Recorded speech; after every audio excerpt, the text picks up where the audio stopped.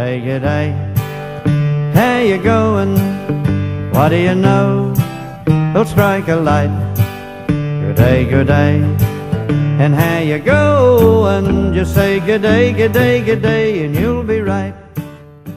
Now, in today's prophecy update, there are 5 main articles to draw your attention that has transpired in the last several days.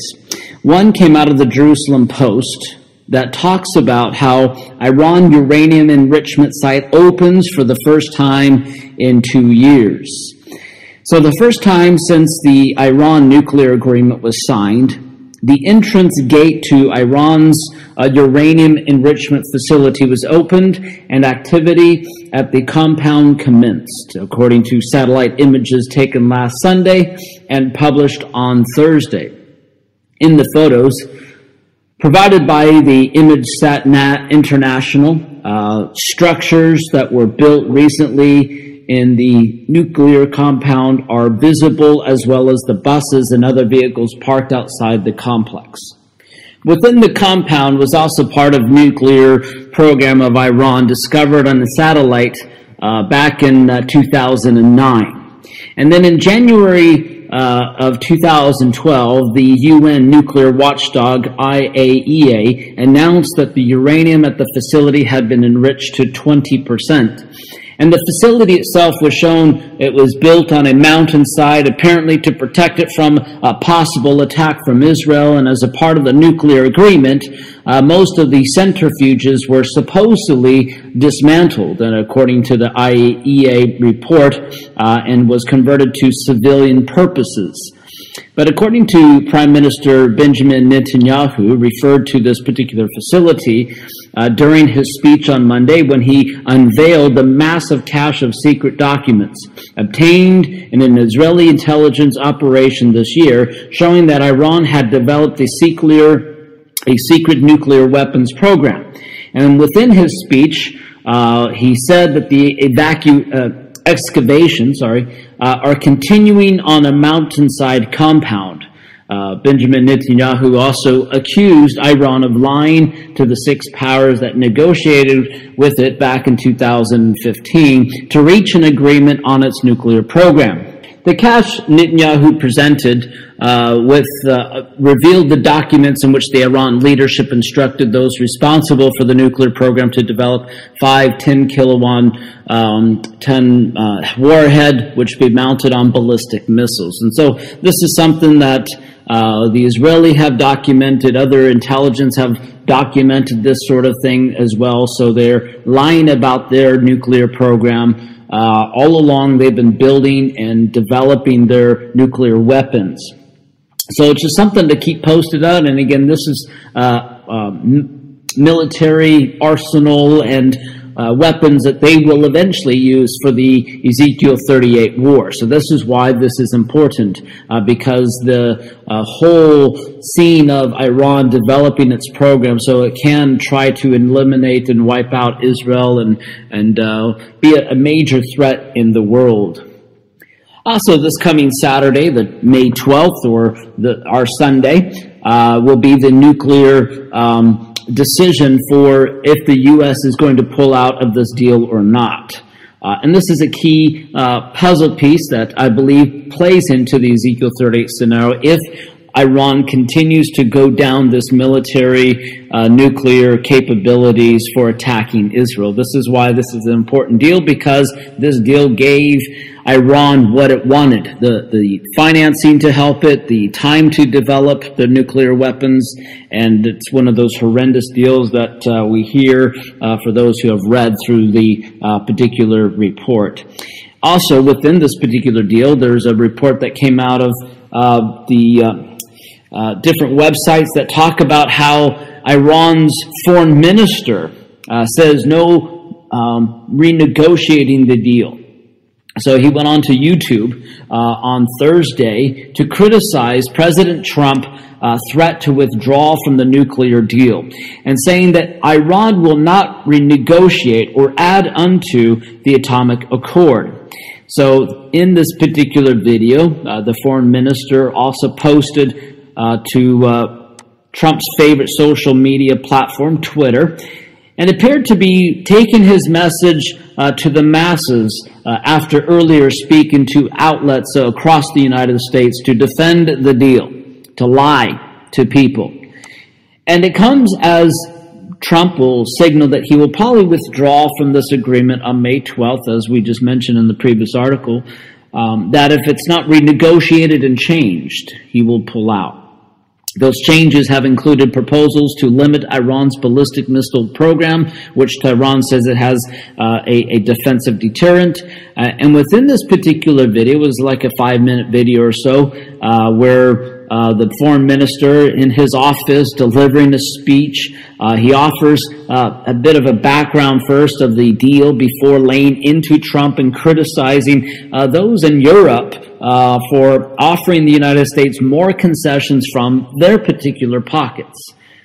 And so on, as the video talks about how on 11 occasions since the UN nuclear watchdog has confirmed that Iran has implemented all of its obligations, this foreign minister said, and by the way, he studied, and I think it was in San Francisco State University and schooled in the United States, so he's got a decent English in his speaking. But he contrasted that the U.S. consistently violated the agreement, especially by bullying others from doing business with Iran. He goes on to say, "Let me be absolutely clear once and for all. We neither outsourced our security nor will we negotiate or add unto the deal that we have implemented in good faith." And again, the article continues on. But basically, what we are seeing from an Israeli perspective, the intelligence perspective, as they've gone through all the different documents and reports and the things like that, we're seeing that there's a different message that the Iranians are dictating and trying to communicate, and it's just a bunch of lies to try to get people to say, yeah, the Iran deal's okay. And basically it just crosses a lot of red lines in the threat against Israel and other nations around the world.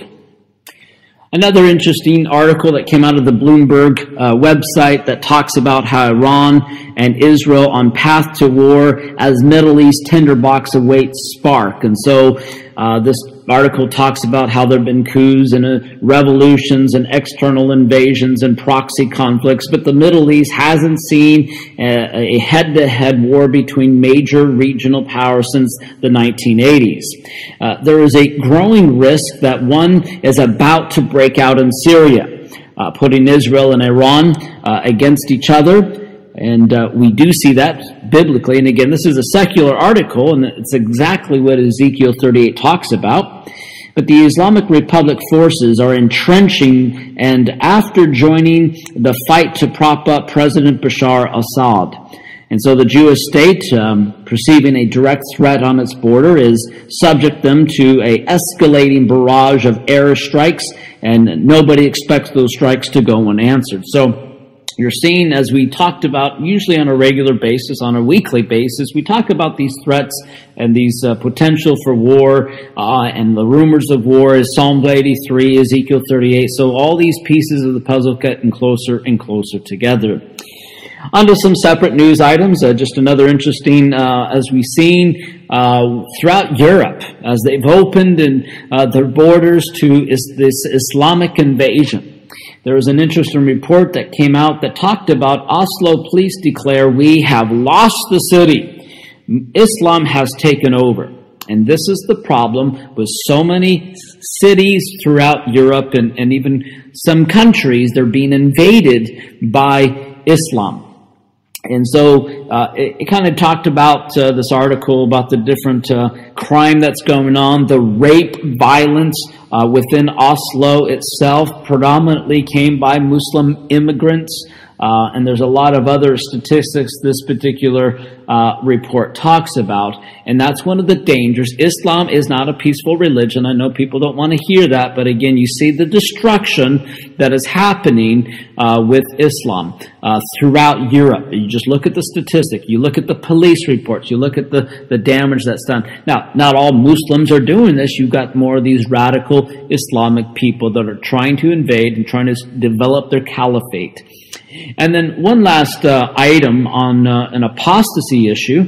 There's an interesting report that came out of the Christian Journal that talks about the Episcopal Church removes term husband, wife, and the procreation for marriage to make it more LGBT compliant.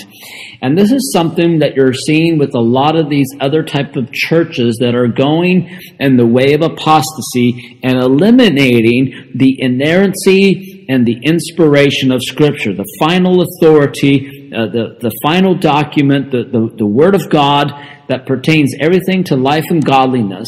And what they're doing is they're changing what the Word says to accommodate this particular lifestyle.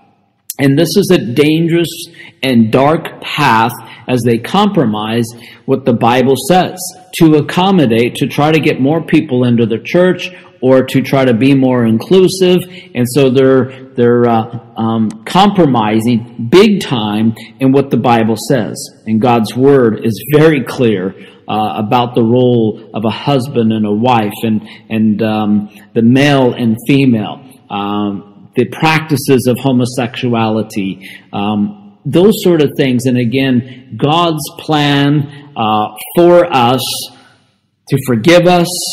He knows what's best for us. He created us. And God's Word is true. And so you cannot compromise on the truth, on what God's Word says. But this is what you're seeing with the Episcopal Church. Many other denominations are going down this dangerous and dark path as well, accommodating. And so they're changing what the Bible says to accommodate people's lifestyle. And so this is the way of apostasy, eliminating, denying fundamental truths of Scripture. And so this is one of those warnings. Don't be deceived. God is not mocked. And these people who are in such bondage, they need to know the grace of God, the forgiveness of God. They need to hear the truth. And a lot of people don't like to hear the truth. And so they'll criticize you for speaking out the truth. And so, but we still got to proclaim it because God's Word does not return void. It will accomplish what He pleases. And so that's it for today's update. And so until next time, may the Lord radically and outrageously bless you.